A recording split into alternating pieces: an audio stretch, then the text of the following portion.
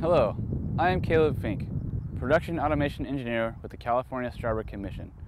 Today I'm going to talk to you about one of the grower's most important tools, the spray rig, and how to improve its coverage. But first, why is this important? Well, a uniform and thorough spray coverage is essential for pest and disease management. In 2018, a joint research project with UC Davis and the Commission found that spray volume does not equal spray coverage. Thus, greater volumes may not necessarily provide better coverage. Coverage depends on operator training, weather conditions, and rig design. We cannot control the weather, but we can design a better spray rig. Over the last 2 years, we have conducted spray trials across California's 3 main growing districts: Watsonville, Santa Maria, and Oxnard. During these trials, we take note of the spray parameters.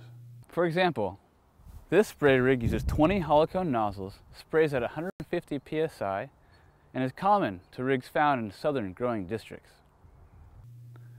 We also measure the rig's coverage with water-sensitive paper. From this industry-wide survey, we've identified critical elements that affect spray coverage. This includes spray height above canopy, pressure, number of nozzles, and type.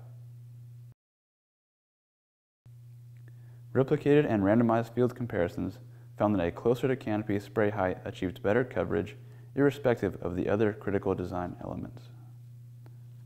And that for 4-row systems, 8 ConeJet TXR 80036 ceramic nozzles operating at 111 psi perform the best out of all the designs tested.